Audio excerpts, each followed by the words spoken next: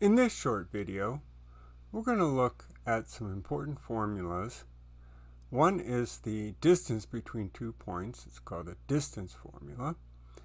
And the other gives us the coordinates of the point halfway between 2 points. That's the midpoint. So let's do a quick review about the coordinate plane. We have an x and y axis, and given the x and y axis, we can always identify any point based on its coordinates, the x coordinate first and the y coordinate second.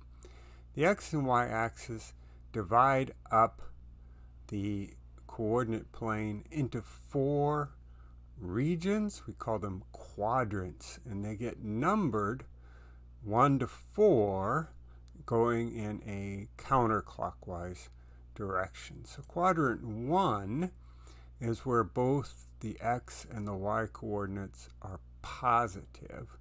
In quadrant 2, the x coordinate is negative, but the y coordinate is positive.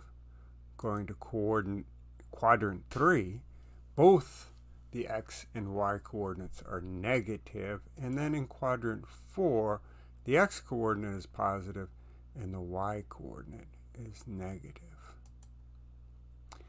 The point where the axes meet, it has coordinates 0, 0. We call that the origin. So another bit of review that we need for the distance formula is the Pythagorean theorem. It applies to right triangles. So those are triangles with a right angle. Remember, a right angle measures 90 degrees. The longest side we call the hypotenuse. The other two sides don't have a special name. We refer to them as legs. And normally we call the legs A and B and the hypotenuse C, and we have a formula that relates the length of the hypotenuse to the lengths of the legs, and that's A squared plus B squared equals C squared. The sum of the square of the legs is the square of the length of the hypotenuse. Or we could solve that for C, and because we know it's going to be positive, so we only use the positive square root. So C is the square root of A squared plus B squared. Now, suppose that I have 2 points. I have point P. It has coordinates -2, 1. Point Q has coordinates 1, -3. I'd like to know the distance between them. Well, I can start by drawing a right triangle where the hypotenuse of that right triangle is the distance from P to Q, or connects P and Q. And so that would be in our Pythagorean theorem, C. And then the other two distances are what we'd call the legs. Now, if we look at this, the A leg, the horizontal line segment here, has length which is equal to the distance or the change in the x coordinates. How did the x coordinates change going from point P to point Q? And change, we use the symbol delta, so delta x. And the x coordinate of Q is 1, the x coordinate of P is -2, so to go from -2 to 1, we've gone 3 units. And then we'd like to be consistent for the change in y. That would be the vertical change. And so even though I'm going to wind up with a negative number, I'm going to take -3 and subtract 1. It won't matter because in our Pythagorean theorem, we're going to square these values.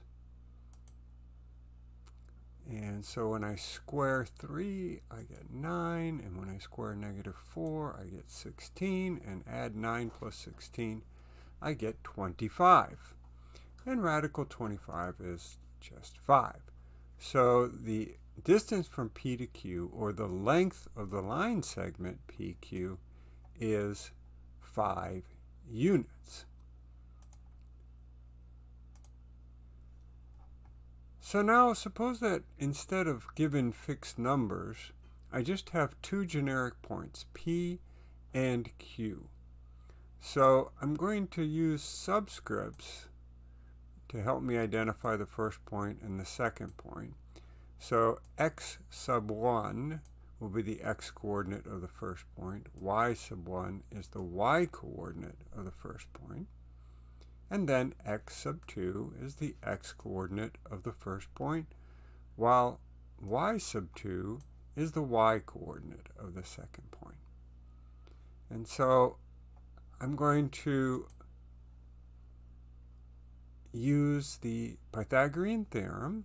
Now this time my delta x, which would be the horizontal change, would be the difference in the x-coordinates. The delta y is the difference in the y-coordinates. And I can put that into the Pythagorean theorem, and I get a formula for the distance between any two general points. So the distance d between 2 points, x1, y1, x2, y2, is, we take the difference in the x-coordinates, square it, the difference of the y-coordinates, square it, add those two together, and then take the square root. So let's just do an example here. We have 2 points, -2, 7, and -3, 3. We'd like to know the distance between them. So I always start by labeling my x1, y1, x2, y2, and make the substitution into the formula. So I'll have a -3 minus a -2, so I need to be a little careful with the negative signs. And then for the y-coordinates, -3 minus 7. So that would be, for the x-coordinates, -3 plus 2. Y-coordinates, I'll have -10. And then I'll need to square both of those. So -3 plus 2 is -1. -1 squared is 1. -10 squared is 100. So I'll get radical 1 plus 100, or square root 101. So let's look at a slightly different example. Here we're told the distance from P to Q is 13. And we know everything about P. P has x-coordinate 2 and y-coordinate 5. We know something about point Q. It's on the positive x-axis. What we'd like to know is, what are the coordinates of the point Q? Well, since it's on the x-axis, we know the y-coordinate has to be 0. So the only thing that's missing is the x-coordinate. So we'll just call that x. We have point P is 2, 5. We know x is a positive number because Q is on the positive x-axis. And we know the d value, the distance is told to us, is 13. So now I can make my substitutions. Let me start by labeling my x1, y1, x2, y2. Substitute into my formula, and now I've got to solve this equation for x. So I'm going to start by squaring both sides. One thing that I'm not going to do is, inside the square root sign, I'm not going to multiply out the x minus 2 squared. And you'll see why. I could have gone ahead and subtracted 0 minus 5 and then squared that before squaring both sides, but in the end it's going to give me the same result. So let me square both sides, because if I have the radical and then I square it, those two operations undo each other, and then on the left hand side I'll have to take 13 times 13, which gives me 169. Now I don't have a radical, I still have quantity x minus 2 squared plus negative 5 squared. So negative 5 squared is 25. Let me go ahead and subtract that from each side. And now I have the binomial x minus 2 all squared equals 144. And I didn't multiply this out because now I can use the square roots property. And that will tell me that x minus 2 will be plus or minus square root of 144. Now 144 is exactly 12 squared. So that tells me that x minus 2 is plus or minus 12. So I'll either have x equals 2 plus 12 or x equals 2 minus 12.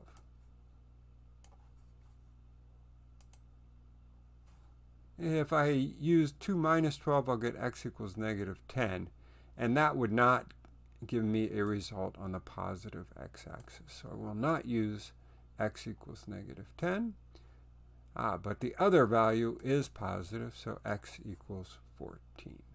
So the coordinates of point Q are 14, 0.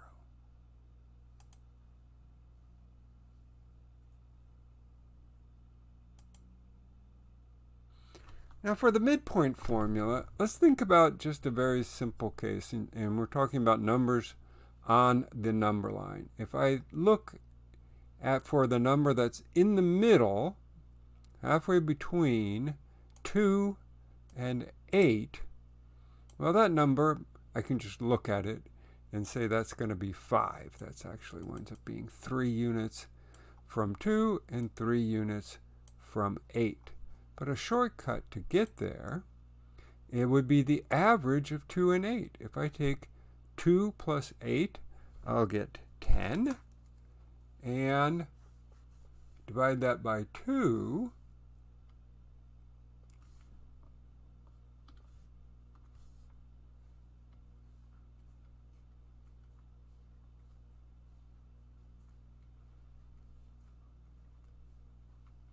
And divided by 2 is 5.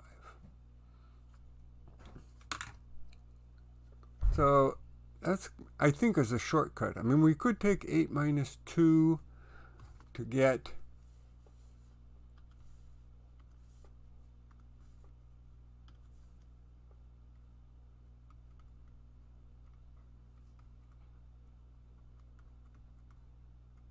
a longer way of doing that would be to say, well, 8 minus 2 equals 6. Half of 6 equals 3. And so then 2 plus 3 equals 5. So we're thinking of, oh, what's the distance between them? Take half of that and then add that on. That is longer. And in particular, when we're talking about points in the plane, that would be very complicated. So we would rather not do that. We would rather just work with the average of the 2 points.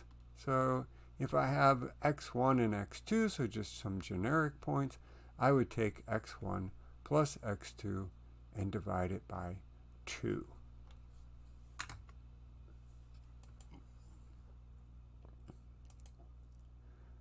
So now that's going to be very useful when I'm dealing with points in the plane. So the midpoint between P and Q would be the point which is halfway from P to Q. It's kind of the average point. And so what we'll do is we'll just take to get the x coordinate, we'll take the average of the given x coordinates of P and Q. And to get the y coordinate, we'll take the average of the y coordinates. If you think about it in terms of similar triangles, we know that if QM, the length from Q to M, or the distance from Q to M, is half the distance from P to Q, then that tells me that the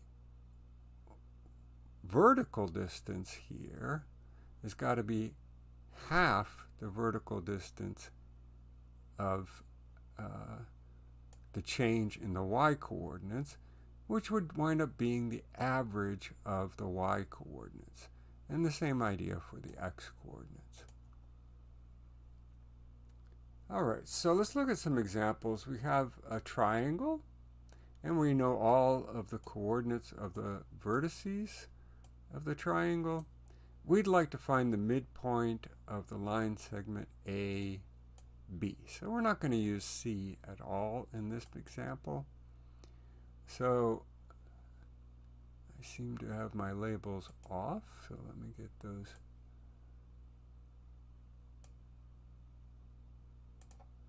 Let me move this over then. There we go. So my x1 is -2, my x2 is 6, my y1 is 3, my y2 is -3, and I'm just going to use our formula here.